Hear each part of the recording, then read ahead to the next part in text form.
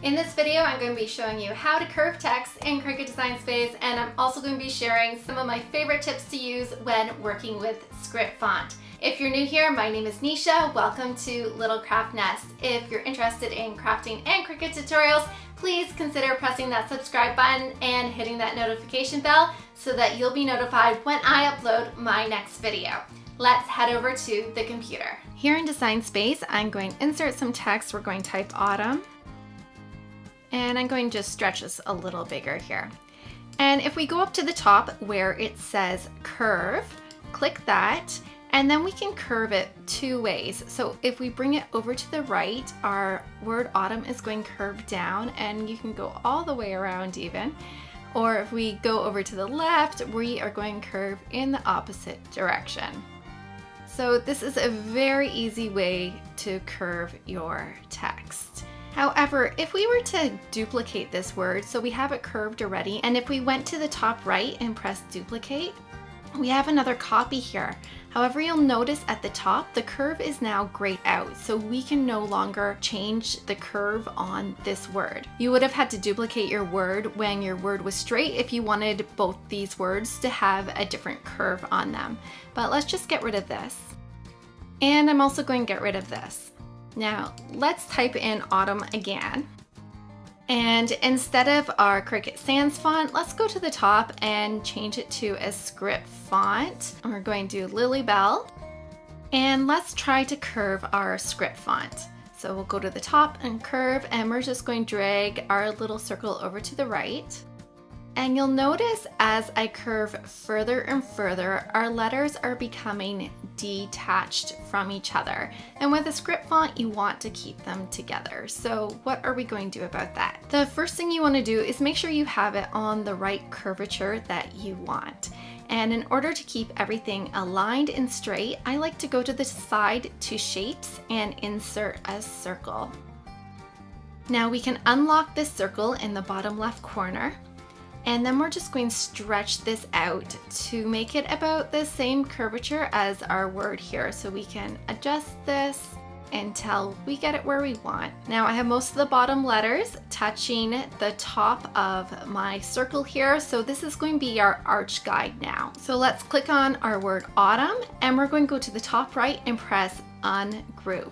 And you have to decide what your center is. So the U right here on the left side of the U, that kind of looks like our center. So we are going to keep the U where it is, and we're going to move the letters on the right side towards it and the letters on the left side of it towards it. So we can grab each individual letter now and just kind of scooch it over. And make sure we're following our curved line here at the bottom. So let's attach our T to the U. Move our U over, and then we can move our A over a bit as well. Now we can remove our circle, and we've got a nice curve going with the word autumn. I think I gotta move my N over actually just a little bit here so it overlaps a little better. There we go. And once you're happy with your word, we're going to select all the letters.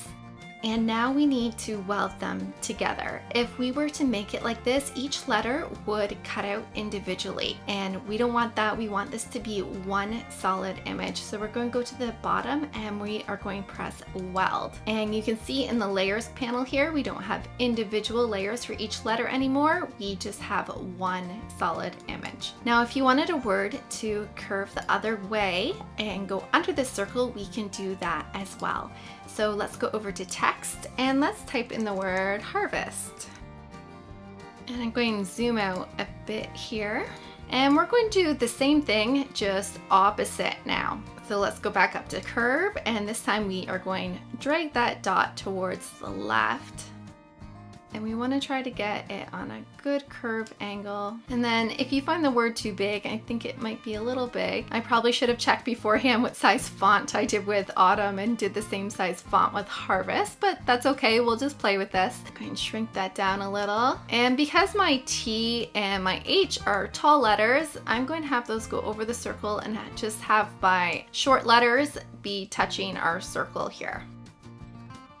All right, I think that curve is good. So let's ungroup our letters at the top right. And the middle of this is probably between the R and the V. So I'm going to attach the R and V and just going to scooch them both over a little more to the middle. And then I'm going to bring our other letters in to attach. All right, let's move this circle away to see what it looks like. And that looks pretty good. I'm happy with my word harvest, so I'm going to select all these letters and I'm going to weld those at the bottom right. And harvest is looking a little small again to me, so I can just stretch this out and make it a little bigger. And I can bring my circle in again to make sure everything's where I want it to be. And bring that away, and that looks pretty good. Now if I wanted to, I could insert an image between autumn harvest, and I think a pumpkin would look really cute there. So I'm going to go find an image I uploaded earlier. Just typing in pumpkin, and I like this pumpkin right here. Let's select that. I think I got that one from Design Bundles. And I'm going to size this down.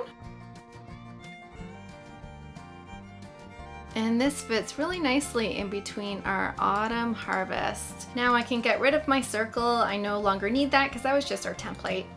And if I were to select everything and press attach at the bottom, we could go ahead and cut this out and make a decal or a baby onesie or a cute little reverse canvas. Whatever you want to make out of this design, it is ready to go. If you have any questions about curving fonts, let me know down in the comments below and I'd love to help you out. If you enjoyed this video, please give it a thumbs up. And in my next video, we will be using the design we created today in some fall decor. So you don't want to miss that. So make sure you have subscribed so that you'll be notified when I upload that video.